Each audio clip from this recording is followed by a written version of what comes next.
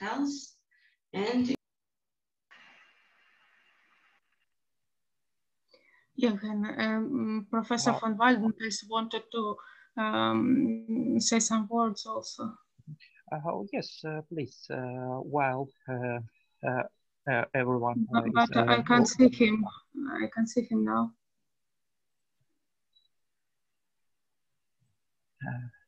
He will re-enter the session. Oi.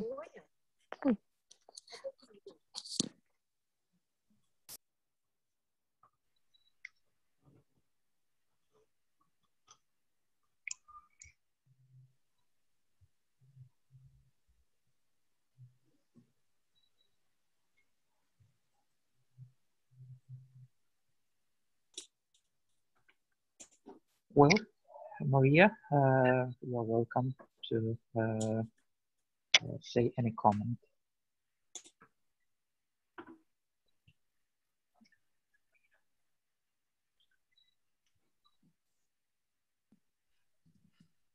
Well,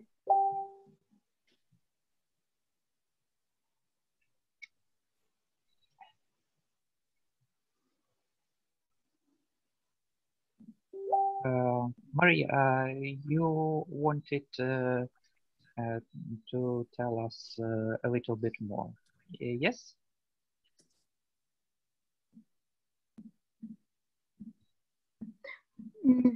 No? If there are some questions. So, here I see Professor von Waldenfels. He came here. Please. Yes, please.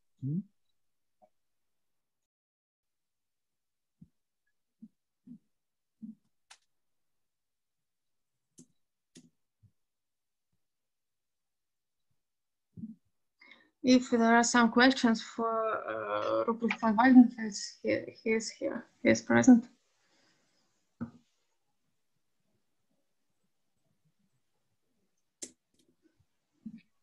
So, if there is no more questions, I pass the word to Lubomyr Demkiv to present the report entitled Intelligent Real-Time Control of Electrical Vehicles Wheel.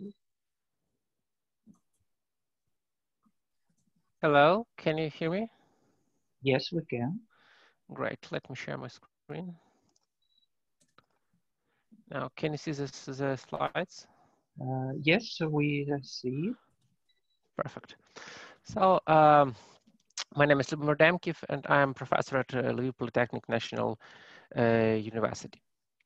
So let us switch from the important topic about languages to something more material, like cars, vehicles, and control. So I want to speak about real-time control of electrical vehicles, and this project that I'm going to talk about was done in the framework of NATO Science for Peace multi-year project, which was called Agile Tire Control of the Wheel in Severe Environment. So it was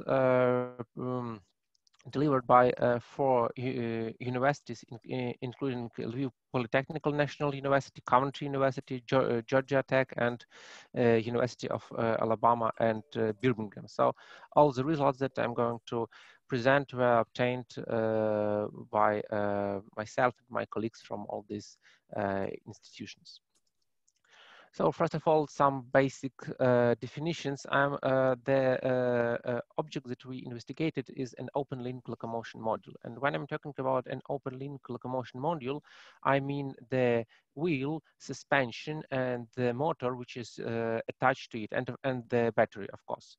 So if you are thinking about the vehicle that you are using every day, though you can see that it has four wheels and some driveline system which is connected to it, but for now we decided to focus our research on one wheel itself, with the further possibility to extend the results to the whole vehicle, in introducing their interconnection through the driveline system.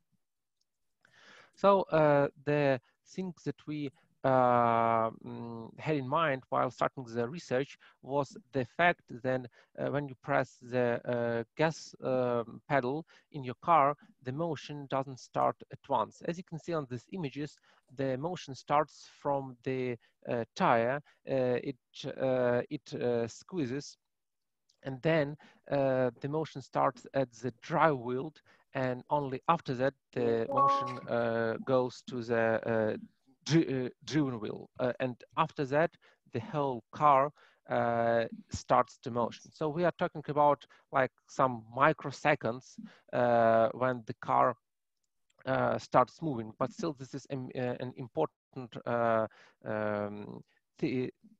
situation to reduce the tire slippage. And it might be very important in the cases when you want to do some rapid maneuver having significant speed, or some parts of your car are on the ice while the other are on the asphalt, and you want to do that or this kind of maneuver. On the plot here, you can see that the red line is our reference or target velocity. The blue line refers to the speed of the drive wheel, and the green line refers to the speed of the driven wheel. As you can see, the wheel speed are different, which means that we have a tire slippage. And the vehicle has to react to this tire slippage. And and before I continue, I want to introduce the definition of slippage. So it's basically the difference between the theoretical velocity of the wheel and the real velocity of the wheel. So in ideal condition, these two velocities are the same. But if you are thinking about the motion on the car of the wheel, and what you can see on these plots, the wheel slips. So even if you pull the gas pedal and you expect that the car will start motion at once, this is not what happens, because as I said, the tire deflects and it can start spinning while the car is in the same place. So the modern traction control system, of course, do response to this effect, and this response time is about 100 to 120 milliseconds, which might be crucial when you're going at high speed in some intersection with lots of cars, and if some undesired situation occurred. So what we have done, we used some simulators to simulate the behavior of the tire of the vehicle, for instance, MF tire, Adams tire, and others. And we wanted to measure the reflection time of the tire. Because as I said previously, the motion starts from the tire, and when the terrain and wheel terrain condition change, for instance, you switch from asphalt to ice, the first item in the car that reacts to this is the tire. So if we measure the reaction of the tire to the change in wheel terrain condition, we can calculate the time frame within which the control output should be produced in order to ensure that the vehicle's reaction to this condition change is fast enough. So from the simulations that we have done in this software tools, we obtained that the longitudinal relaxation time is from 40 to 60 milliseconds. So this is the time during which the tire reacts to the change of the conditions. And we had also corresponding test on the tire rig in the National Tire Research Center at Virginia Tech University in USA. So they concluded our theoretical findings. Then if you want to and so the ultimate goal is to be able to control the electrical motor. We are talking here about the electrical vehicle. So we want to control the electrical motor in order to be able to react to this change in wheel tire in terrain tire interaction. So we need a model. When we are thinking about the open link locomotion model, there are two parts that have to be taken into account. The first one is the mechanical part, and when you write the equations for this part, you are talking about tire deflection force, rotational dynamic, equivalent inertia, normal action, and so on and so forth. Corresponding equations are here on this slide.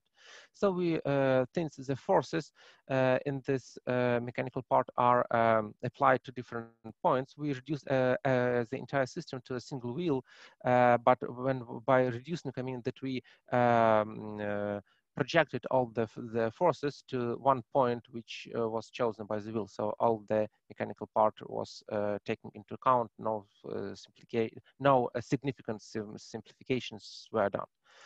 The next part is, of course, the electrical motor, and that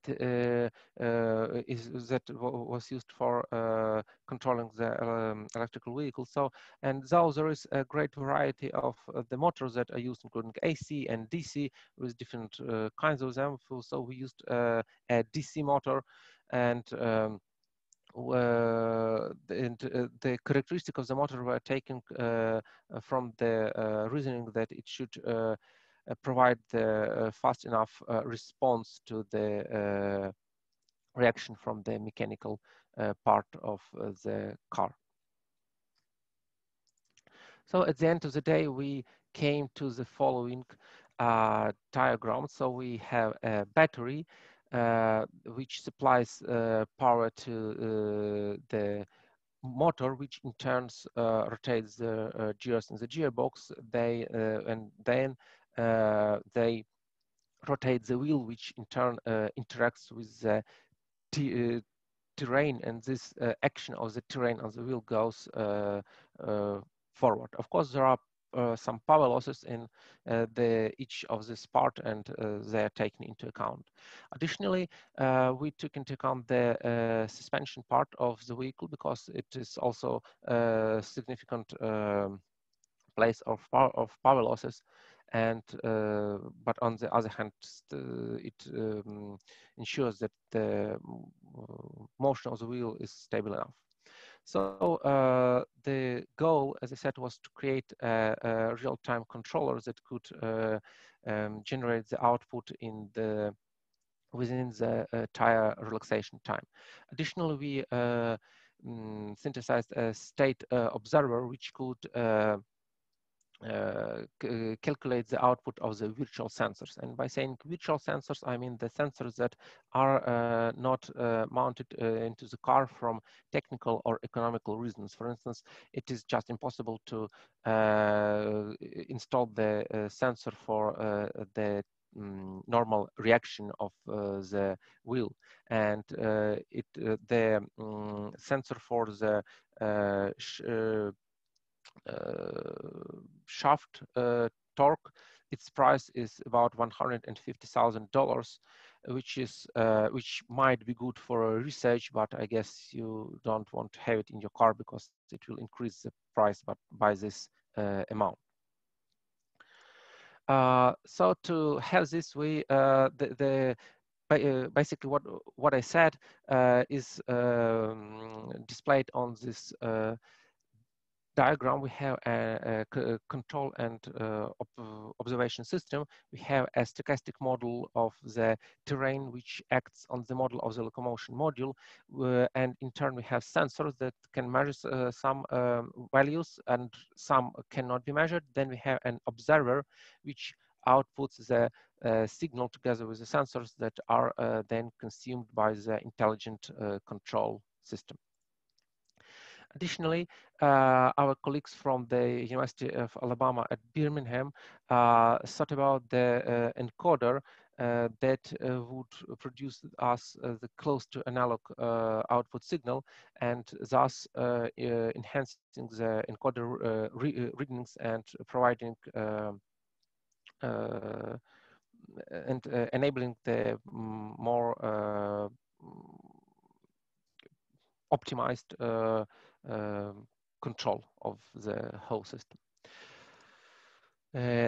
Now let's get back to the observers. So we split basically the dynamics of the vehicle in two parts. The first one is the rotational part, which makes the wheel rotate, and the second part is the normal dynamics of the vehicle, which is responsible for the basically vertical motion of the wheel enabled by the suspension part. We had some sensors. We took into account the disturbances that may act on the system, and though we took them into account separately, but of course they, in the real system, they interact between each other, and this was also taken into account, having the estimated normal reaction from the normal dynamics part. Now we compared the couple of methods which are most up to date, and we calculate the rho mean square error. And for this method, so it was extended Kalman filter, unscented Kalman filter, particle filter, and Leuenberg observer. The results of the, and this was done both for the elastic shaft torque and wheel normal reaction. So the results of this computation showed that the particle filter is the most promising method, and moreover, we during this research we introduced some improvements to this method to even increase its performance. Now, after we have all the readings from the sensors and virtual sensor, it comes to a control part. So we thought about intelligent controller.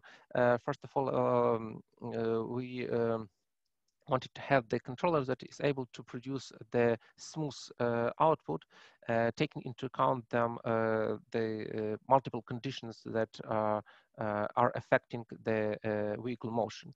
Among them, there is input for either from the driver or from the control system of the upper level if you are talking about the autonomous vehicle. Additionally, we took into account the road condition in which the robot moves, and so we considered asphalt, meadow, soil, and snow road. So what we did, we just having this fuzzy corrector, we modified the input signal provided by the driver with respect of the terrain condition, and using the fuzzy logic.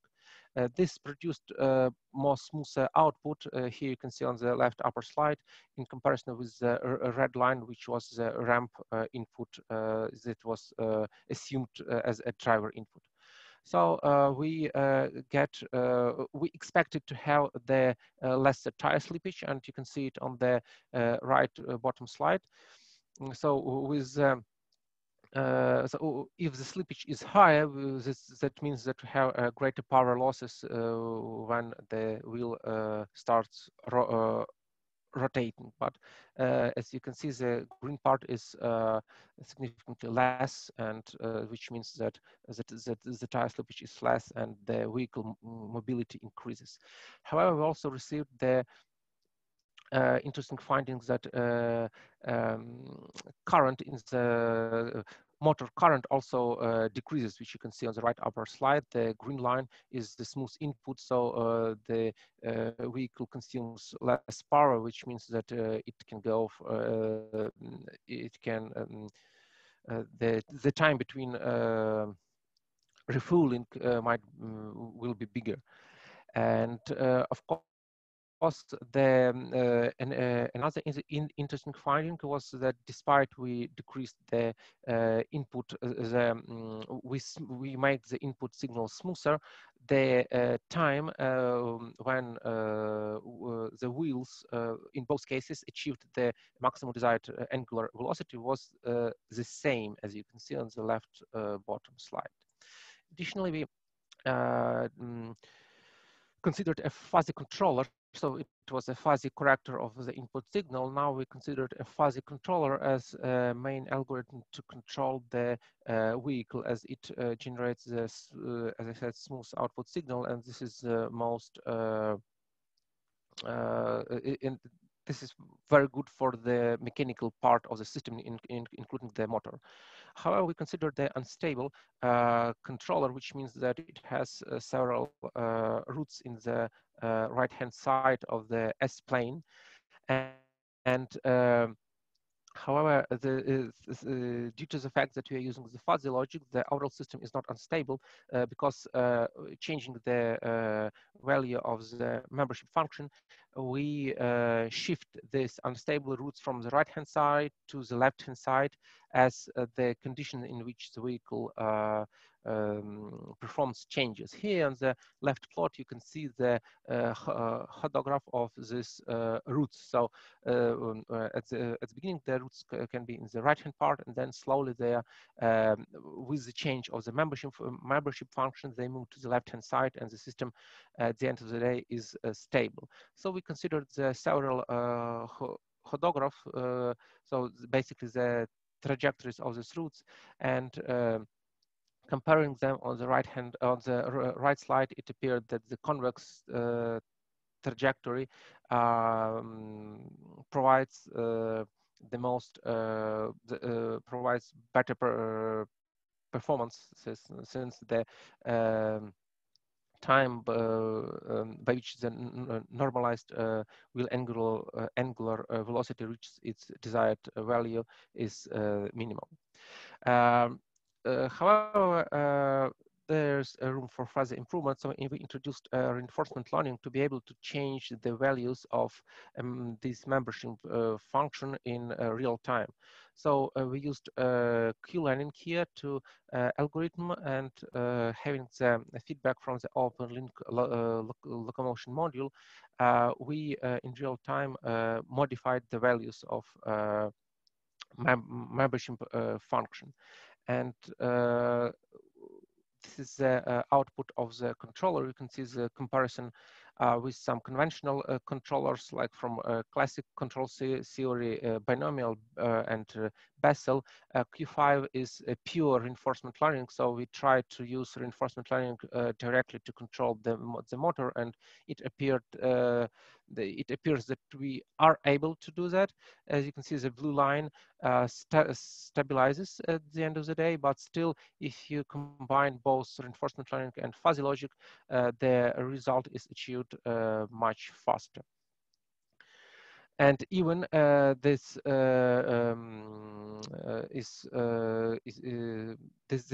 fact is still valid even when it is a drastic terrain change. So if you are moving from the asphalt to the snow, still the controller is able to handle this situation, and the motion of the vehicle is as expected.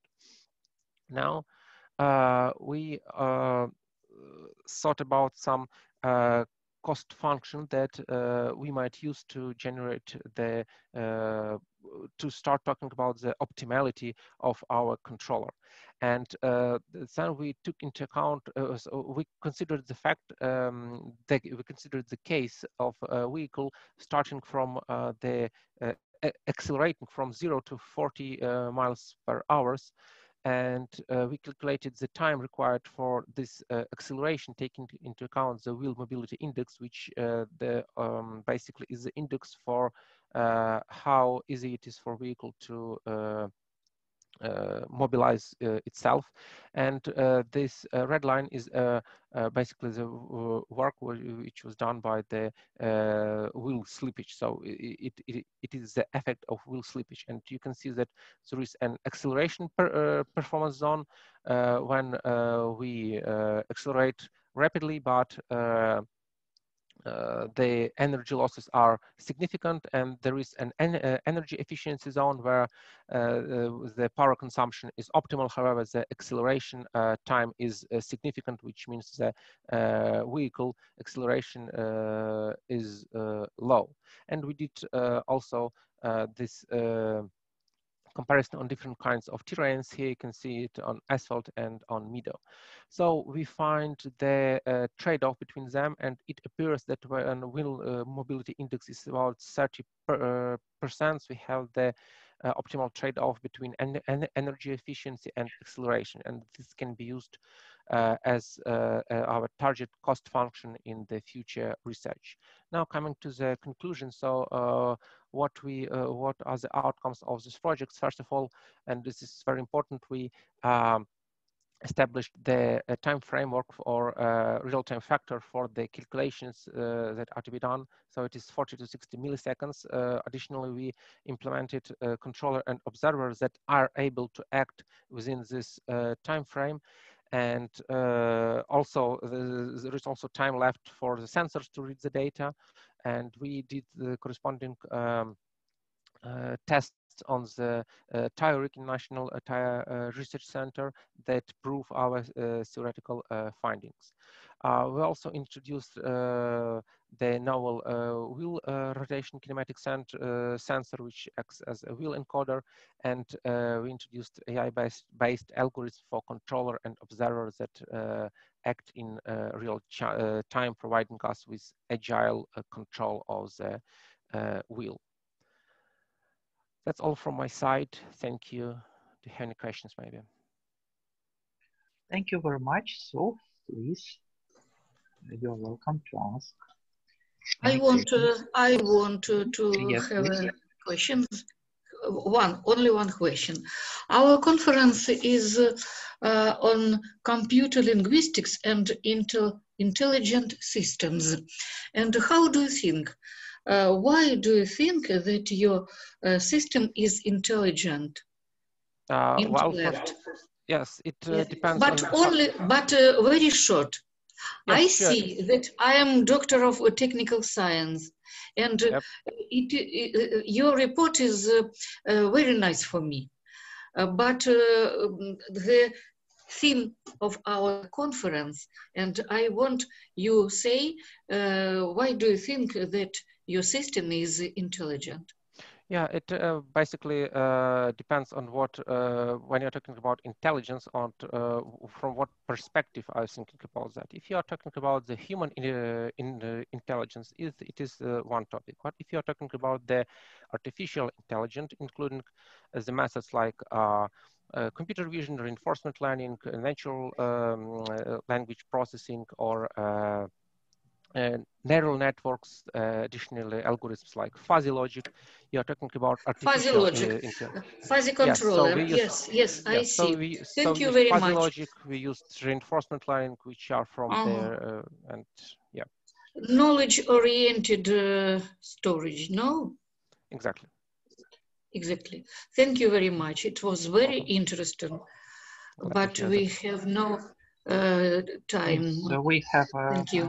not much time, and would like to listen to final report for the plenary session, intelligent system of epidemic situation monitoring and control by Dmytro Chumachenko and Sergey Yakovlev. Hello, dear colleagues. Can you see my screen? Yes, we can. Okay, so thank you for the opportunity to discuss our results about simulation of epidemics, the hot topic today. My name is Dmytro Chumachenko. I represent National Aerospace University, Kharkiv Aviation Institute. On December 31st, 2019, the Chinese government first reported the emergence of a new pathogen, the coronavirus, later called COVID-19. On January 30th, WHO declared the outbreak of a new coronavirus as a public health emergency of international concern. The virus was Rather contagious. According to some researchers, the basic reproductive number was 2.2. And some scientists estimated that number to be between 2.76 to 3.25. That means that one person can infect from 2 to 4 susceptible individuals. Despite the fact that the mortality rate of coronavirus disease is lower than of SARS and MERS, by today the disease has claimed the lives of more than 300,000 people, and about 3 million people in the whole world have been infected. All forecasting models have different initial assumptions and use historical data differently. Models based on well-grounded theoretical understanding and available evidence are critical to formulating viable observational policies, but shifts in distribution can lead to systematic false predictions. Ukraine became involved in the current COVID-19 pandemic later than other countries outside of China. The first confirmed case was reported on March the 3rd, 2020. With a man who was returned from Italy on February 26. The first death was reported on March 13th with a woman who returned from Poland, and on March 24th, 2020, the number of cases exceeded 100, and on April the 3rd, 1,000. The peculiarity of the outbreak in Ukraine was that after the announcement of lockdown in many European countries, primarily Italy, citizens who in large numbers were employed in Italy, Poland, and other European countries began returning to Ukraine. This way, a flood of potential sources of infection poured into Ukraine from countries where the epidemic was already raging. So we see that the organizational system, and in particular the systems of anti-epidemic protection of the population in different countries, were unable to counteract the explosive spread of COVID-19 virus, which led to a high mortality rate of certain categories of infected people, as well as to wide range of long-term negative consequences of inadequate management decisions, such as unjustified restrictions of civil rights, deterioration of the national and global economies, narrowing of the labor market, decline in the quality of education, increased violence in family, negative impact of isolation, and quarantine measures on the mental state and the mental health of the population, and so on. So the research aims to develop an universal intelligence system for simulation infectious morbidity in a given territory. In the modern period of human development, there are constant social changes in societies that affect the evolution of the epidemic process, and which should be taken into account when carrying out measures aimed at curbing the spread of infections among the population. The direct driving forces of the epidemic process are the source of infections and transmission mechanism and the susceptible human body, which create a chain of successive. Without these links, the existence of the epidemic process is impossible, and the biological hazard of the population is determined by the possibility of the emergence and spread of biological agents that are pathogenic for humans. At the same time, the process of spreading pathogens in space and time, the distribution of cases among various groups of the population, and the dependence of these events on various phenomena and processes occurring in nature and society are important. Therefore, no less significant are the secondary driving forces of the epidemic process. Social and natural factors that affect the intensity and manifestation of epidemic process, slowing down the accelerating its development. The main tasks of practical epidemiology are to assess the existing epidemic situation, identify causal relationships due to which it was developed, and analyze risk factors. That is, factors whose action on the epidemic situation determines the likelihood of its complication. In order to rationally control the epidemic process, one should take into account the direction of evolution of the epidemic process and evaluate the most influential factors affecting the incidence of the population. Each state may have its own characteristics of the spread of infectious disease, which differ from other countries, which is associated with the characteristics of the social, economic, ecological, religious, cultural, and other conditions of the population's existence. The basis for the prevention of infectious diseases on a national scale is an incidence, increase in the material well-being of the population, the provision of quality water and food, quality housing, qualified medical care available, and so on. To prevent the intensification of the epidemic process of infectious diseases, it's necessary to determine the driving forces, characteristics of a certain time and a certain territory. So the real epidemic differs significantly from the idealized models, which we analyzed in detail in our research. So I will stop on some notable differences. At the beginning of the epidemic, the number of infectious diseases is small and the model is determined, which assumes the presence of a sufficient number of infectious diseases for homogeneous mixing is inappropriate. When it becomes clear that an epidemic has started, people are likely to change their behavior, avoiding crowds to reduce their contact, and being more careful about hygiene to reduce the risk of infection. If outbreak vaccine is available, public health measures will include vaccination of a subset of the population. Various vaccination strategies are possible, including vaccinating health workers and others responsible for first-line epidemic.